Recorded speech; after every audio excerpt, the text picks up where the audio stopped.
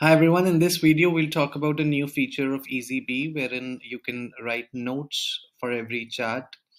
So for example, I'm chatting with someone, I can just open up this, click on this particular section and it opens up a note. So what I can write it, this is a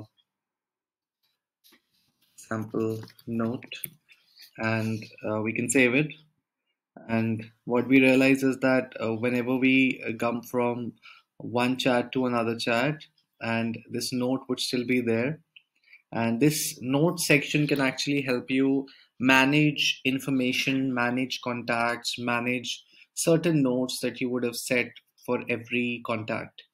So it can also be used like a CRM wherein you can just write the customer information in these notes. And this will be extremely useful for people who are looking to run a CRM or want to save contact specific information in their notes.